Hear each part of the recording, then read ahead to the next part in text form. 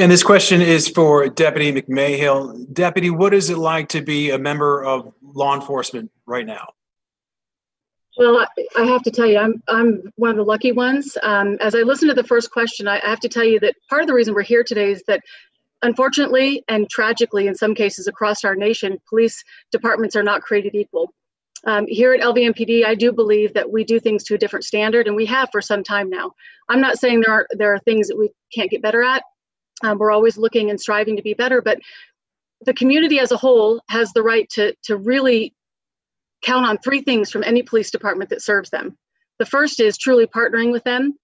We do so much here, but I'll just touch on one of the most important recently, which is the Sheriff's Multicultural Advisory Board.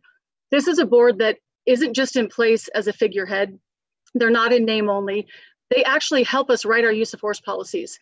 They've helped us change policies and drive them forward. And so we try not to do anything without truly being a partner with those people that deserve to have input. The second thing is transparency. And across the country, I think what we see is a true lack of transparency. We live it here.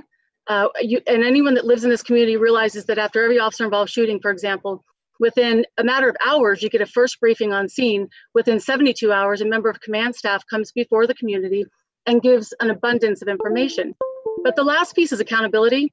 And that's really, I think, a lot of the outcry that we're seeing when people are asking for reform.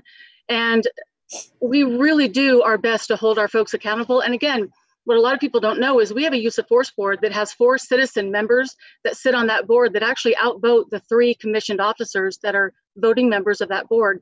And so I think that those three areas are things that across the country people need to demand from their police departments. Deputy, thank you so much. And thanks again for everyone for joining us.